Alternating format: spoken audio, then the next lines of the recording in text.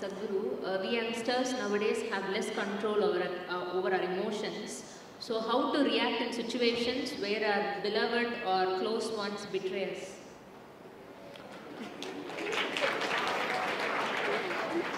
This girl is already heartbroken, eh? See, somebody can betray you or you can think they will betray you only because you have unrealistic expectations of them.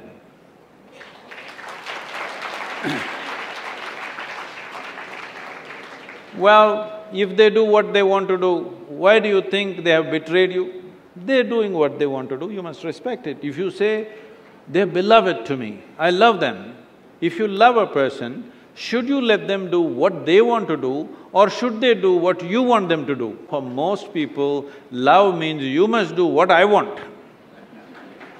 No, love means they can do what they want and we will love them, isn't it?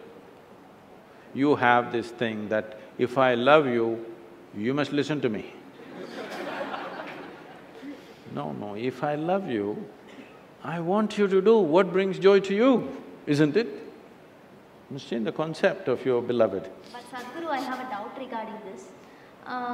What if our loved ones are going in a way that's not good for them and we want to correct them and that's why we are telling them?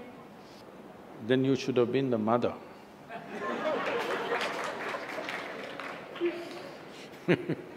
Because I'm not saying that it is never true that somebody may be going off track and you try to do something for them. I'm not saying it's never true, but you don't take this position that somebody is wrong and you're going to fix them. They're doing what they want to do, isn't it?